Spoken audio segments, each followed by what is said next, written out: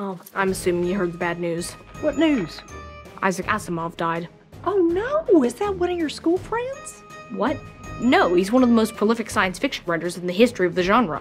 Never heard of him. Sure you have. He wrote I, Robot, the Foundation trilogy. Nope. Nightfall, the Positronic Man. You ever heard of this guy? Caves of Steel, Hostess, The Naked Sun. Whoever he is, sorry, Dad. Gotta go. Bye. Astonishing. Asimov wrote almost 500 books, which was apparently 500 more than my family had read.